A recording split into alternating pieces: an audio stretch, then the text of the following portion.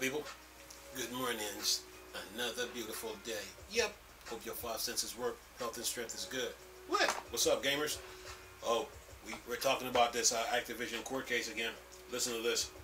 Just found this article on Tech for Gamers. What's up, Tech for Gamers? Listen to this.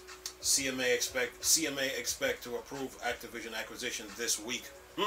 Says just over a month, the CMA changed its stance on the long-running Activision Blizzard acquisition. The regulator was previously not too fond of Microsoft owning IP like Diablo, Overwatch, and most importantly, Call of Duty. However, the CMA latest reports claim that Microsoft would not have much incentive to make Call of Duty exclusive. While this was great news for Microsoft and Activision, Sony was too happy with this report. The CMA final decision is due April 26, just 2 days before the regulators give its final verdict on the merger. The Financial Times expects that the decision will be made in favor of Activision and Microsoft. It says here, while the CMA was not too concerned about console gaming in the last report, the regulators remain skeptical about the cloud gaming space and announced that future efforts would ensure that the merger would not give Microsoft too much power in the cloud gaming market. Previously, Microsoft has signed multiple agreements with companies like Nintendo. The gaming giant also signed deals with various cloud providers like Boosteroid, Nvidia, and Ubisoft. However, it remains to be seen whether these measures will convince the CMA. While outcome is expected to be in Microsoft's favor, the CMA may suggest future remedies to ensure minimal efforts on competition in the gaming industry. The CMA decision may also influence regulators like the European Commission and the FTC, making Activision Blizzard acquisition even easier for Microsoft. Previously, countries like Japan, South Africa, Brazil, and more have already approved the $68.7 billion acquisition. And that is the end of that. So today is April the 24th and the 26th in 2 days. So the CMA has a decision to make, and then the UK will follow suit, and then the FTC will probably follow suit. But Microsoft, they have been very open about this deal, and they've been working with with different studios, to and making sure that they get taken care of. But they've been very forthcoming, but they really beat everybody to the punch with this. That's what this comes down to. And once Facebook name came up in the situation, it became evident that Activision Blizzard is up for grabs. That means any company with big pockets can get them. And Microsoft beat them to the punch. So, at first the CMA didn't agree with the deal at first, but as time went on, they saw that Microsoft was being forthcoming, and they changed their stance. And Sony, they said the CMA's decision is irrational, so they overplayed their hand, And when Microsoft purchased Activision Blizzard, Sony could have worked with Microsoft, but like Jim Ryan said, his main goal is to block the deal. But Take-Two, Valve are spectators. Tencent and Nvidia support Microsoft. Japan, South Africa, Ukraine, Saudi Arabia, Serbia, Chile, Brazil. They support Microsoft in this. And Microsoft has been giving out 10-year contracts to the likes of the Ubitus, Boosteroid, Nvidia, and Nintendo. You know, the FTC, they were trying to use Nintendo to build their case, but they didn't meet the deadline when it came to filing the case, so that's a strike on them, you know. Then on top of that, they didn't give Microsoft their due process, so right now, you know, all Microsoft can do is keep pushing forward now. See this court, they made it this far. All they can do now is see it all the way through, you know, and then go on from there.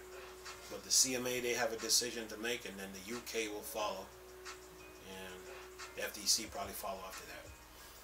But Microsoft sees the opportunity when it's all, you know, sees the opportunity. You know, Sony could have done something. You know, they had the Call of Duty contract. You know, they should have been the first to call Activision Blizzard, like, and ask some questions like, you know, is there anything we can do? Can we help you? Can we assist you? Anything. You know, they did nothing. They cared more about Call of Duty. So, you know, it's like they cared more about a video game than the actual. Sony cared more about the video game Call of Duty than the actual people that worked in the building.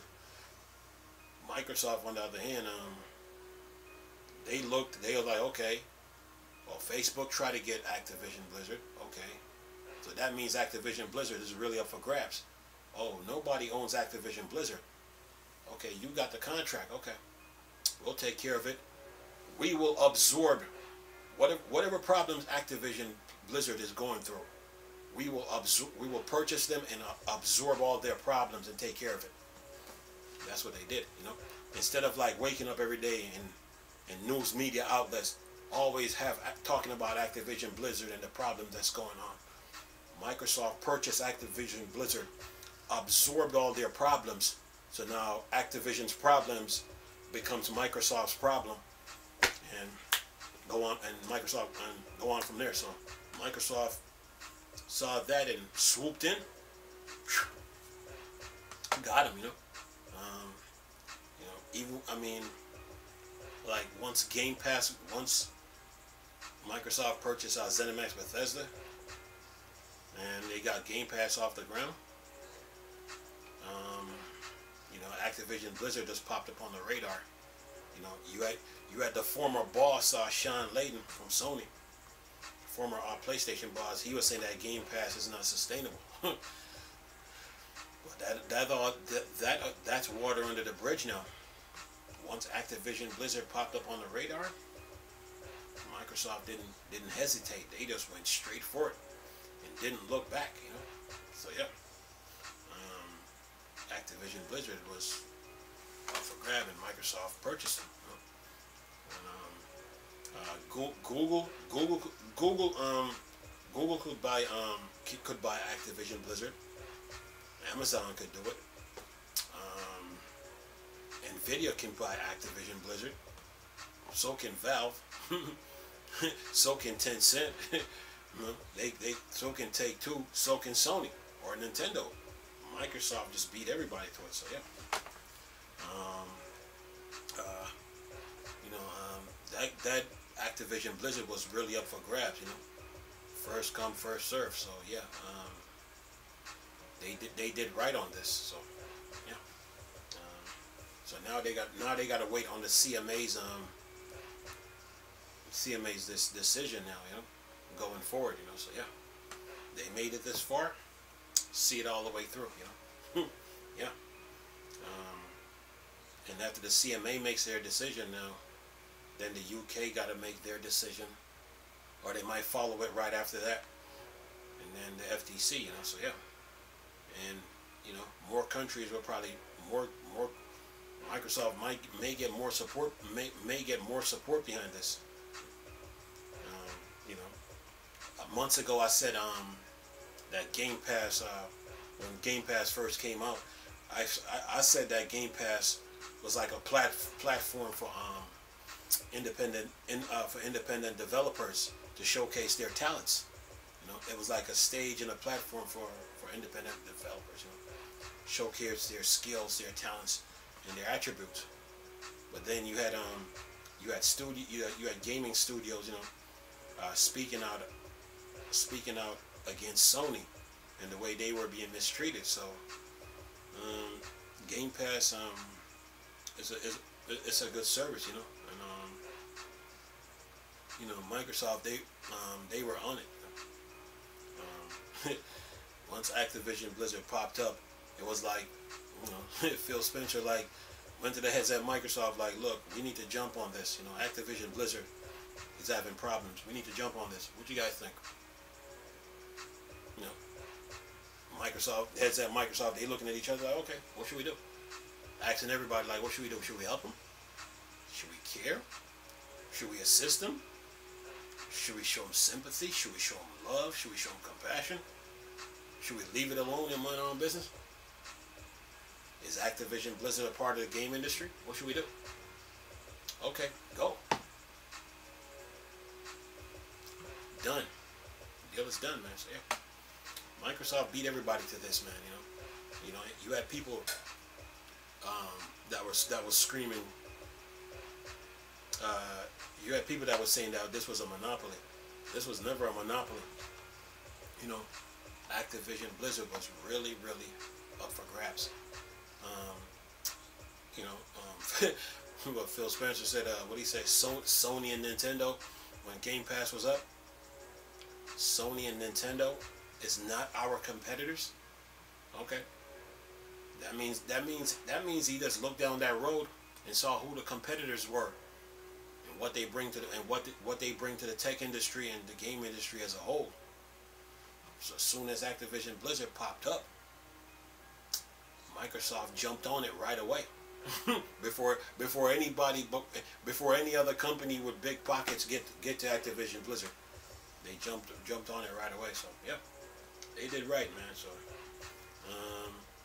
just because you buy a game studio, it doesn't stop the game industry from growing. It doesn't. The game industry keeps on moving. You've seen studios close. You've seen. Look at all the studios that EA bought.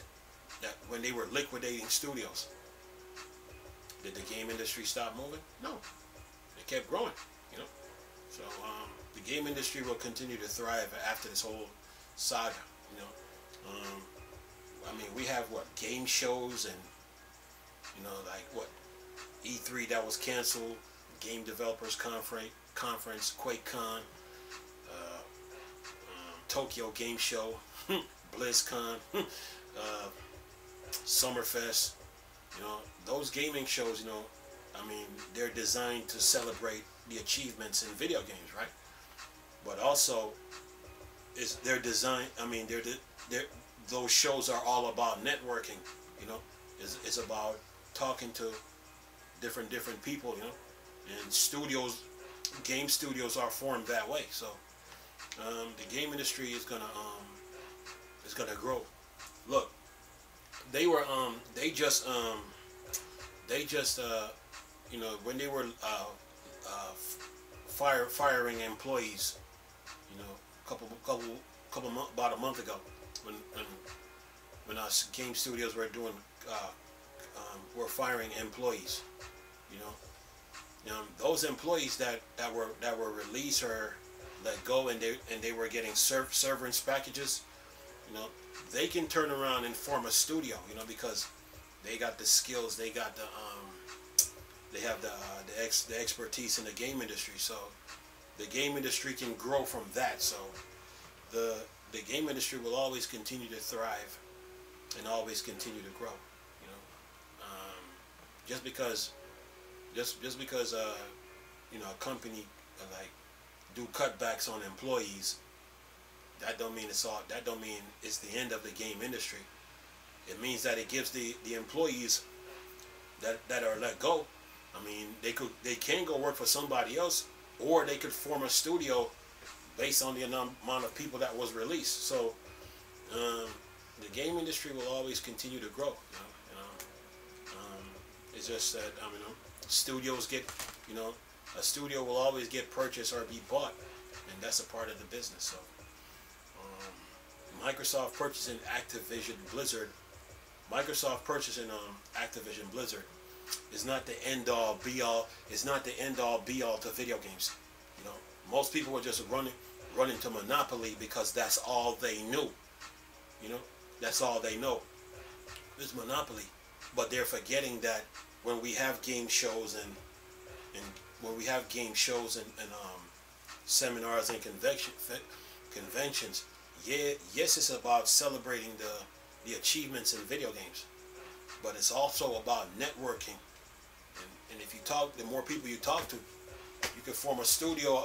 You can form a game studio just by meeting people at different shows. So, based on the skill set that they have. So, Activision Blizzard being purchased is not the end all be all to video games. Microsoft purchasing ZeniMax Bethesda is not the end all be all to video games. Is that you got too many you got some people that like to be negative about stuff, and they don't want to see the game industry grow as a whole. They want stuff to stay the same, so to speak. So if stuff keeps staying the same,